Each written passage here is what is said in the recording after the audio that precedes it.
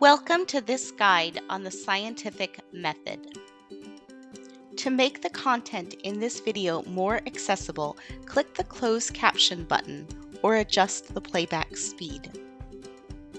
In this video, we will discuss why we study science, key terms connected to the scientific method, and consider an example of the scientific method in action. What is science? Science is the intellectual and practical activity encompassing the structure and behavior of the physical and natural world through observation and experimentation. The scientific method is a process used to validate observations while minimizing observer bias. Its goal is for research to be conducted in a fair, unbiased, and repeatable manner. A hypothesis is an explanation for an observation or a question. You can prove or disprove a hypothesis by doing an experiment. Generally, a hypothesis is stated as an if-then statement. If you drop a ball, it will fall toward the ground. If I eat an ice cream sundae before going to bed, then it will take me longer to fall asleep. Theories are general principles drawn down from facts that can explain observations and can predict future events. An example of a theory might be Newton's theory of gravitation or Einstein's theory of relativity. Each is based on falsifiable hypotheses of the phenomenon observed. Now that we have covered key terms, let's look at an example of the scientific method in action. One morning, I look outside my window. I see my yard. I make an observation. My yard is full of dandelions. My neighbor's yard does not have very many dandelions. Why are there more dandelions in my yard? I'm going to clarify my question by researching the topic. I've done some research about soil. I've discovered that different types of soil have different nutrients in them.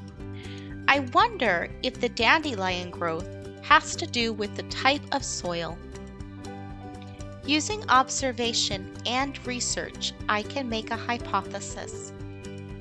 Dandelions growing in nitrogen-rich soil for 2 weeks develop larger leaves than dandelions growing in nitrogen-poor soil because nitrogen stimulates vegetative growth. I'm going to design my experiment. First, I'm going to get 2 types of soils and put the soils in identical pots. One of the soils will be nitrogen-poor, the other will be nitrogen-rich. I will put dandelion seeds in both pots. I will put the pots in the same location and give them the same amount of water and the same amount of sunlight. This is important because I want to control the variables. Controlling an experiment means controlling all the variables so that only one single variable is studied. The independent variable is the one that's controlled and manipulated by the experimenter, whereas the dependent variable is not. As the independent variable is manipulated, the dependent variable is measured for variation. In our dandelion example, the independent variable is the type of soil. One soil is nitrogen poor, the other soil is nitrogen rich. The dependent variable is what we measure as the effect of the 2 types of soil. The dependent variable is the growth observed in my yard.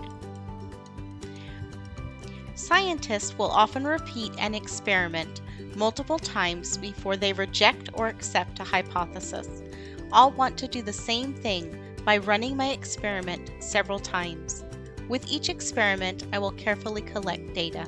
It's time to draw a conclusion.